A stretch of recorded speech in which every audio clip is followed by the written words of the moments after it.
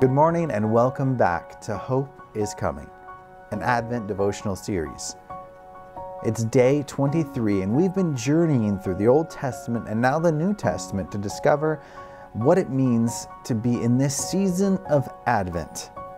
Advent is a time of preparation for the arrival of someone important. That someone for the nation of Israel was a Savior, a Messiah. That someone turned out to be Jesus. And we too look to the future coming of Jesus with hope for his second return. This morning we're going to be reading from Luke chapter 2 to discover the story of his birth. I'm Michael Gilmore, and our mission at NorthGate is to love God, love people, and teach others to do the same.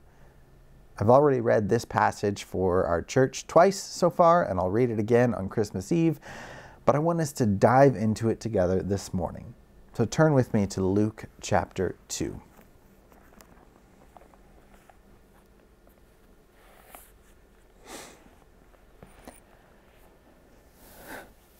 As we read about the birth of Jesus, just listen and pay attention. Maybe you've heard the story 1,000 times. Maybe you'll hear it in the voice of Linus from Peanuts, but just focus and listen and try to imagine what this story would look like if it was a movie or if you saw it in person. Luke chapter 2, starting in verse 1, this is the word of God. At that time, the Roman Emperor Augustus decreed that a census should be taken throughout the Roman Empire. This was the first census taken when Quirinius was governor of Syria. All returned to their own ancestral towns to register for this census. And because Joseph was a descendant of King David, he had to go to Bethlehem in Judea, David's ancient home. He traveled there from the village of Nazareth in Galilee. He took with him Mary, to whom he was engaged, who was now expecting a child. And while they were there, the time came for her baby to be born. She gave birth to her firstborn son. She wrapped him snugly in strips of cloth and laid him in a manger, because there was no lodging available for them. That night there were shepherds staying in the fields nearby, guarding their flocks of sheep. Suddenly an angel of the Lord appeared among them, and the radiance of the Lord's glory surrounded them. They were terrified, but the angel reassured them. "Don't be afraid," he said. "I bring you good news that will bring great joy to all people. The Savior, yes, the Messiah, the Lord, has been born today in Bethlehem, the city of David. You will recognize him by this sign. You will find a baby wrapped snugly in strips of cloth, lying in a manger." Suddenly the angel was joined by a vast host of others, the armies of heaven, praising God and saying, "Glory to God in the highest, and peace on earth to those with whom God is pleased." When the angels had returned to heaven, the shepherds said to each other, "Let us go to Bethlehem. Let's see this thing that has happened, which the Lord has told us about." They hurried to the village and found Mary and Joseph, and there was the baby lying in the manger. After seeing him, the shepherds told everyone what had happened and what the angels had said to them about this child. All who heard the shepherds' story were astonished, but Mary kept all these things in her heart and thought about them often. The shepherds went back to their flocks, glorifying and praising God for all they had heard and seen. It was just as the angel had told them.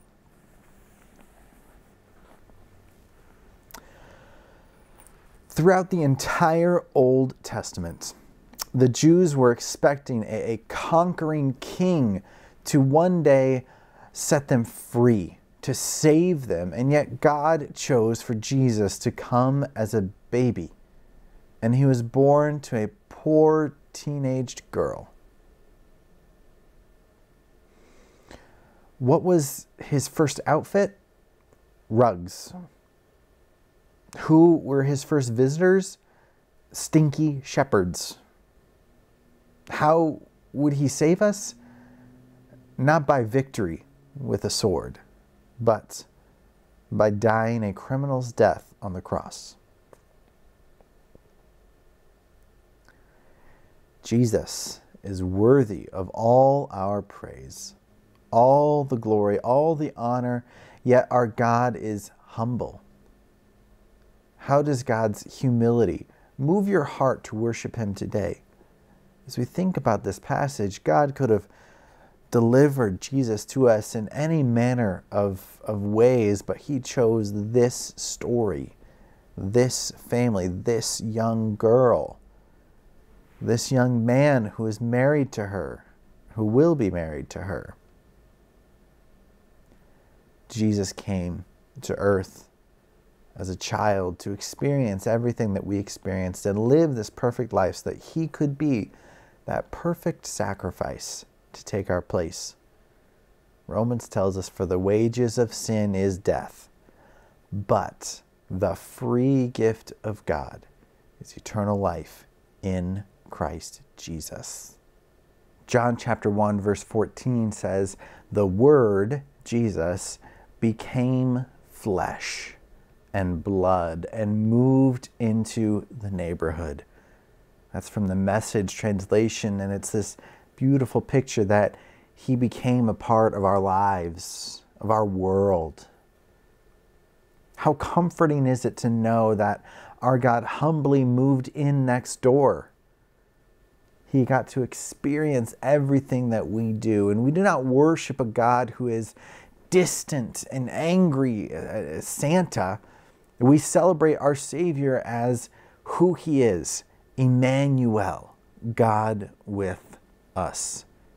That is the hope that we get to embrace this season at this time. That God is immanent, he is personal, he is our friend. He is with us in the thick and the thin, and the good and the bad, and the sick and the healthy, and the rich and the poor. Jesus is walking with us all along. So I want you to pray this prayer with me. God, thank you for coming near to me by sending Jesus. Thank you for modeling your humility in the Nativity story and giving me hope, not just at Christmas, but all year round and for eternity. Amen. Our hope is in Jesus. And we can have confidence in that hope because Jesus didn't come bearing that sword, conquering the world in the name of God. He came with an open arms to embrace us, to forgive us. Not with anger or wrath, but he came with love and forgiveness. So here's my point of application for you today. Application challenge. Read the Christmas story again and think about first what Jesus is leaving, the heavens, and we see a glimpse of it with the angels and the multitude of hosts. Imagine what he's leaving and what he's entering into. Imagine the humility it took Jesus to experience this, to come down, and the love that it took for him to obey God the Father and do this on our behalf, that we might have a relationship with him. And if you're feeling really spicy, read Philippians, the whole book, or at least chapter 4. Consider what that is saying about Jesus' humility there. A little bit different of a challenge for you today, but we are just a few days away from Christmas and all the celebration and cookies and Christmas hams that come with it.